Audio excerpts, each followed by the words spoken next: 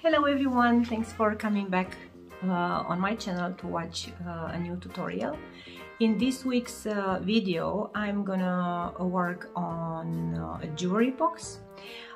It's gonna be pink, it's gonna have a lot of gold, and I'm shading a lot. I play with the dark waxes so that I can create more depth to the piece. I'm going pink, and it will be, I hope, a very beautiful piece of jewelry itself. For this particular project I couldn't find any transfers that have makeup theme, so that's why you are gonna see that I've done again, and I'm doing again my own self stick transfers. You will have all the products that I'm using. You will find them in the description of this video. So thank you again. Let's go through the process of reinventing this jewelry box, and don't forget to subscribe to this channel if you like the content that I prepare for you almost every week, and give me a thumbs up and comment below in the comment section and let me know what you think about it. And if you have any questions, don't hesitate to address them to me, and I will take my time, and I will always answer to your questions. So let's get started. Hello everyone, thank you for joining me this week also for this for the week's project. This is part of a jewelry box that I'm working on this week. It had some felt inside, and it was really dirty, and I wanted to remove it. The only way to remove is to moisture the area, and then with a knife I'm coming and I'm taking away all the glued felt that it was inside. It's a very long time process, but yeah, I want to make it beautiful. So, and from time to time I put water inside and I remove all this ugly back thing.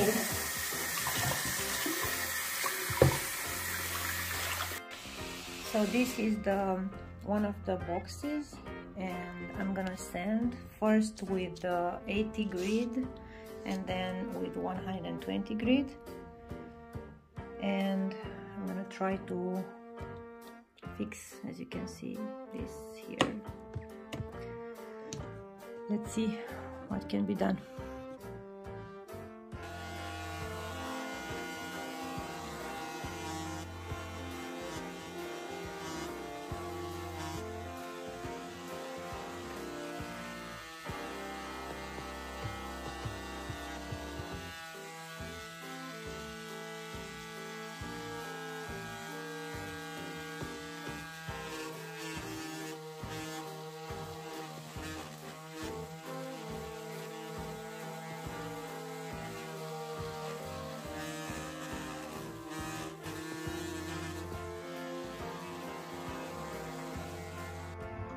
So what I'm doing here, I'm fixing one of the boxes of the jewelry box. As you can see, it's not real wood, it's just a lot of boards stick together, glued together, and this glue, I don't know, just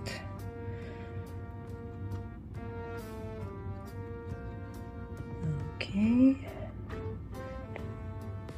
And I put a little bit more so that when I press it, it goes way back.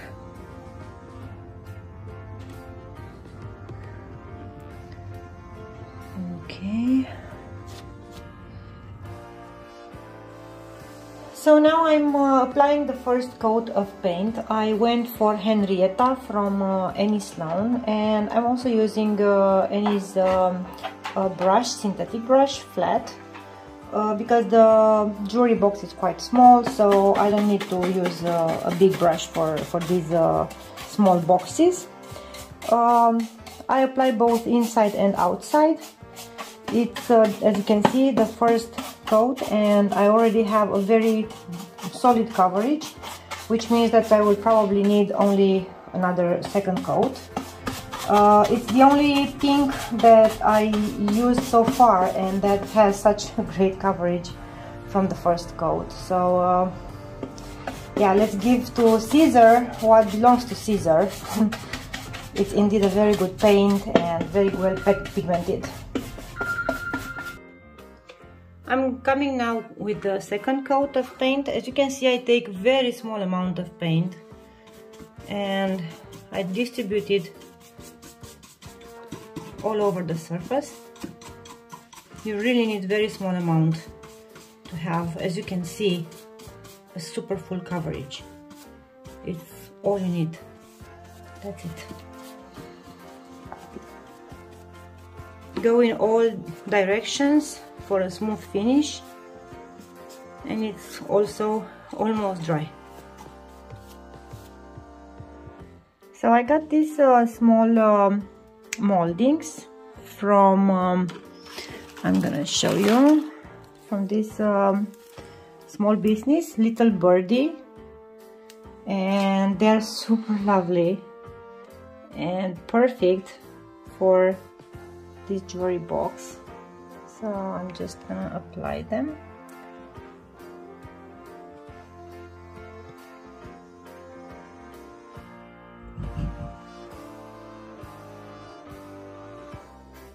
And then I will come and I will paint them, of course. And I still have this one to apply. And I want to put, of course, their logo, these beautiful, cute birdies. And I will connect them like this.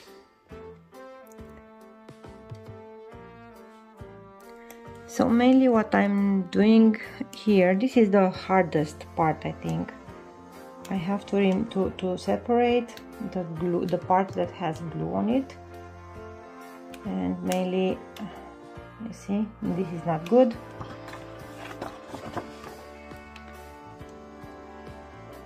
Mainly I have to get the white part clear without anything on it. Okay, now it's okay.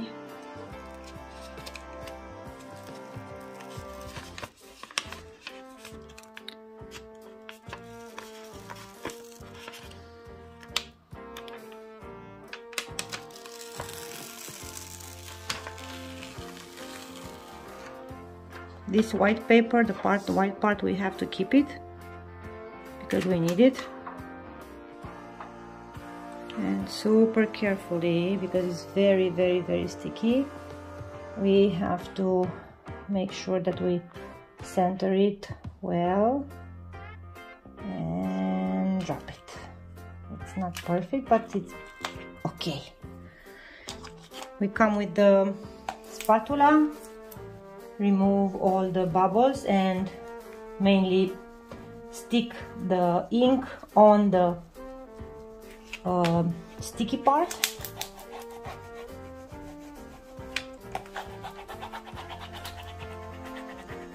And have to press really firmly.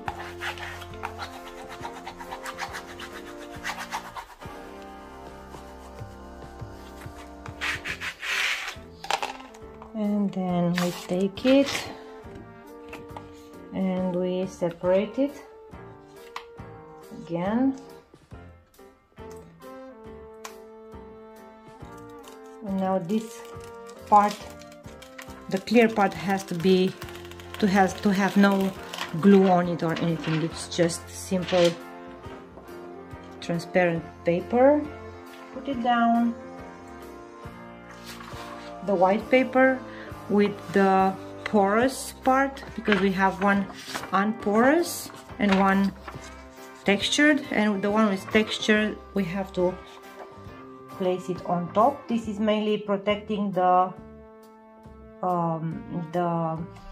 transfer, so that it will not stick to anything. And then we turn it around, press firmly again, and we are ready to use it.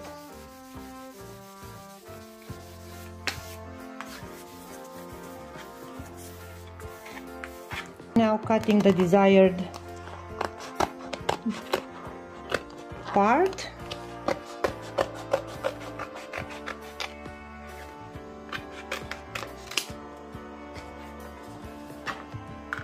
And separate, get the protection away.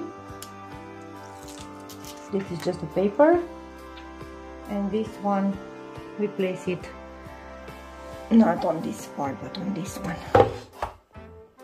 Okay, and I'd say that maybe like this. Yeah, it's super pretty. Press firmly, just like any other transfer. It sticks actually a little bit better than the normal transfers. Okay. Oops. And voila, ready. What I'm doing now, I'm gilding waxing the hardware. I washed it and they look like this, really rusty. So I'm using my favorite gold gilding wax. It's my favorite because it has the best pigmentation. So what I'm doing, I take a very small amount on the brush and I simply apply it on the hardware. It doesn't need any special preparation. You don't have to seal it, you just have to let it dry at least a few hours before you start working with it. So for the second coat, I'm applying a little bit of water, misting the surface, and because I don't want to put a lot of paint this time. So, like, this is the amount of paint that I'm going to use for the front of the furniture.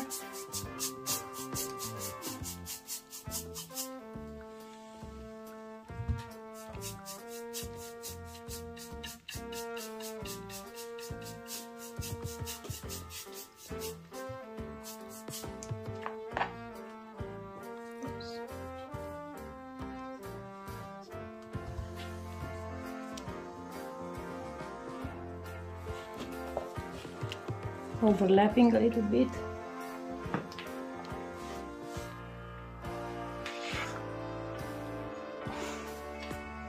And with a clean oval,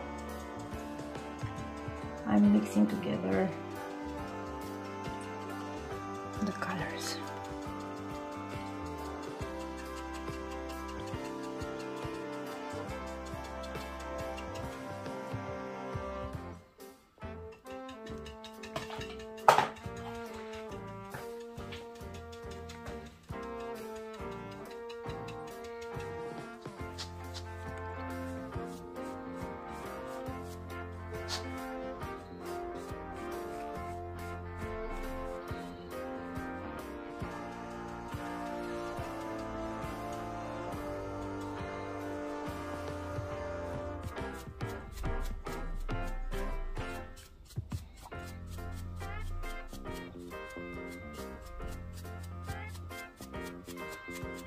Barely touching the surface.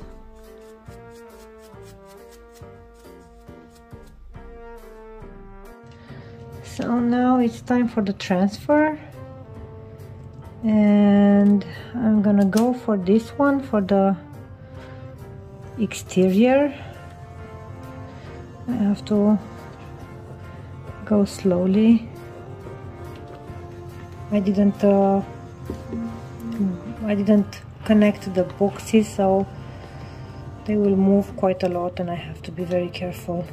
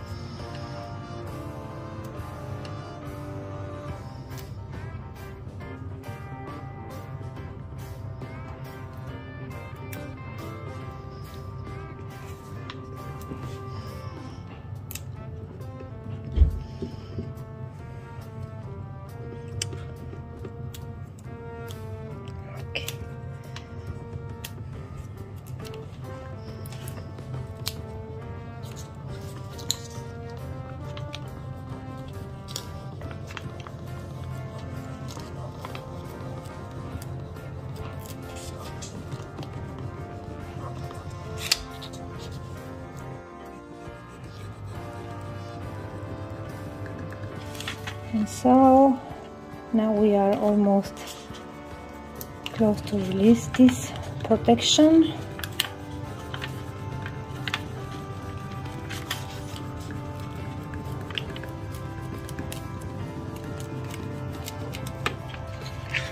And here it is.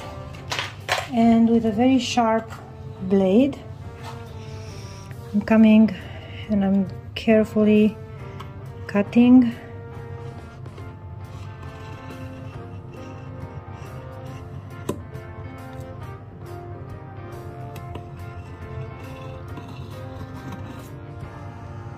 Okay, then I will come with a very fine grid sanding pad, and I will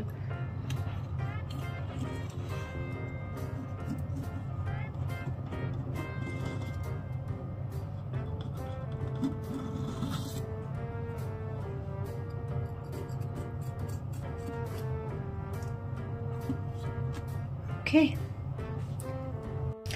And with some, it should be this one, I think it's over 300 grid, I come and I sand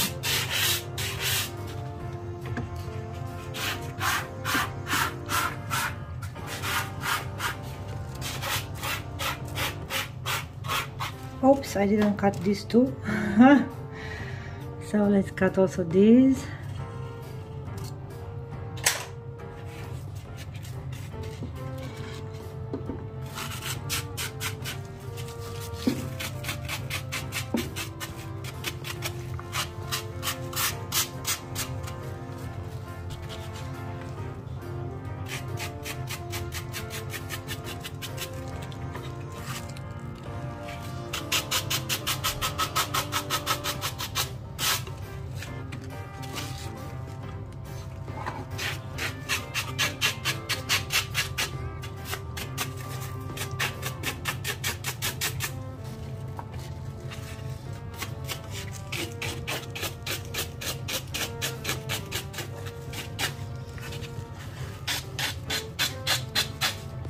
That's it.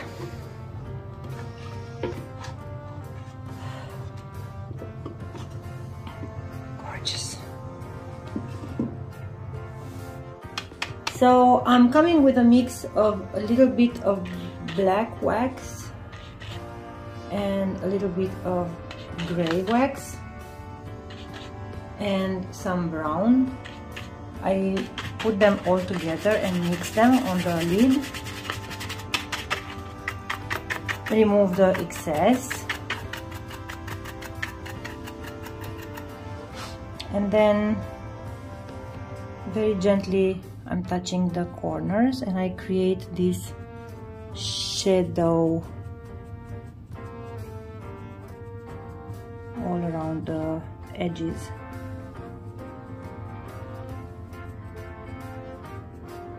This will make it look aged, old, and it will give depth and some more dimension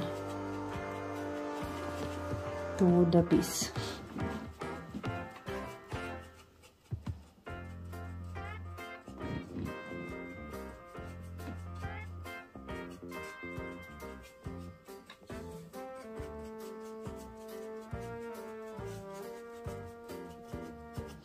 And then with a clean brush I come and I buff very well.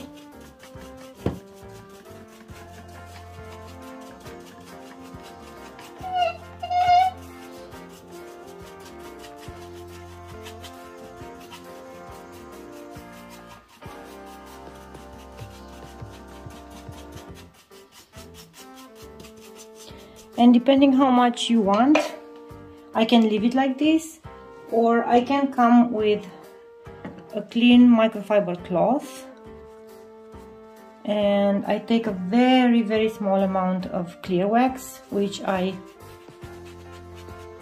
buff well in the cloth, and then I come gently and I remove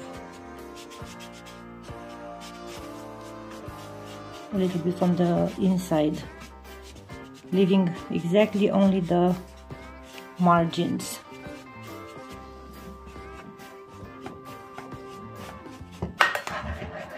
Whoops.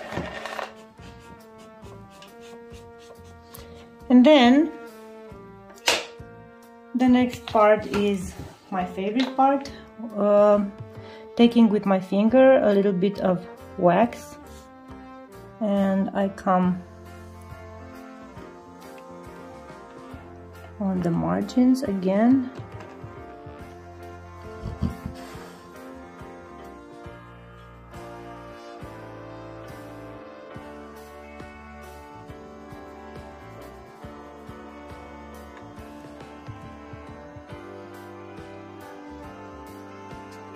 I also open a little bit here so that I can put some gold.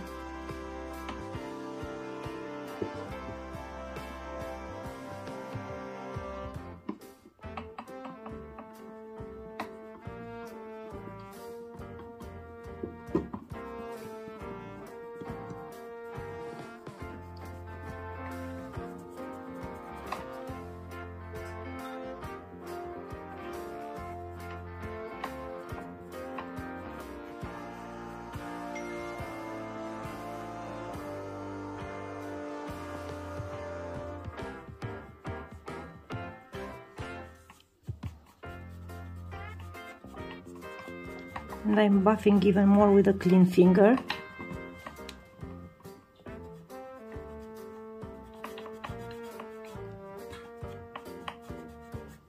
And if there is somewhere too much, then I come with the microfiber cloth and I take away the excess. Et voila! And these are the beauties, they are ready. One of them painted with any Sloan, Henrietta, a very beautiful pink. I played inside with some beautiful self-made transfers. I'm showing you, I showed you already how I'm doing this. And the other one, it's done with the transfers Alice in Wonderland from Dixie Belle, and I also played inside with the same transfers. It's really beautiful. These two sisters will be very happy to, and I hope they will enjoy many years these jewelry boxes. Thank you for coming this week and joining me. It means so much to me, and I'm gonna come next week with another beautiful project, so stay tuned. Thank you.